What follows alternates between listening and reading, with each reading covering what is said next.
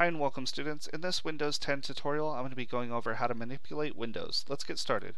So first off, I have a Word document right here. I'm going to double click it to open it up, and you'll see that it will open up in an application window. The reason the operating system is called Microsoft Windows is because these application windows open up in a rectangular form, and it's supposed to be a window into the application.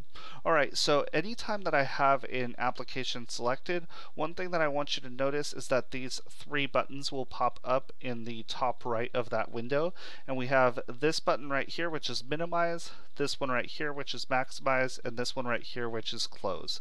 As I click the maximize button, it'll take up my entire monitor screen.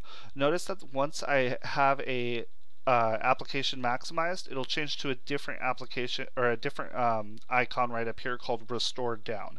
If I click restore down, that will return it to its pre-maximized size and position on my page. Alright, so now the last one that I want to go over right here is the minimize button.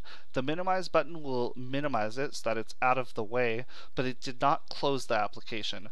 I can still tell that Word is active because down here towards the bottom of my screen you'll see the taskbar with an application icon for Microsoft Word and a little blue line at the bottom.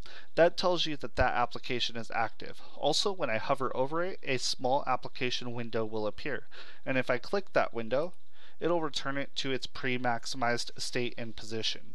Now, one of the other things that we can do within Windows is we can change the size not only using maximize and minimize, but also using any of the sides or corners.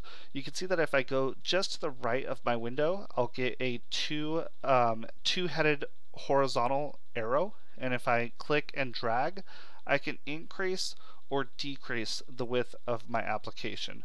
Notice that I have more options available the wider that it is. Alright, down here at the bottom, you're also going to see a vertical arrows, and if I click and drag up or down, that will increase the height of my window. Finally, in the bottom right, I'm going to go right over here, and you'll see a diagonal facing double-headed arrow, and if I click and drag, I now have the option to go any direction that I want, and you can see that right there. And then once I release, then it'll make the window the size that I have determined based off of my mouse location. Alright, so the last thing that we're going to do here is show you how to close an application, and that's right up here. It says close. Once you close this, it will close out of that application.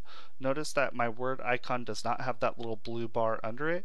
Therefore, I know that Word is not currently open, nor is it an application on my operating system which is active. So thank you so much for watching this video. Hopefully it's been helpful for you. If it has been helpful, please give it a thumbs up and consider subscribing to the channel. If you have any questions, please put it in the comment section below. Thank you so much for taking the time to watch this video, and have a great rest of your day.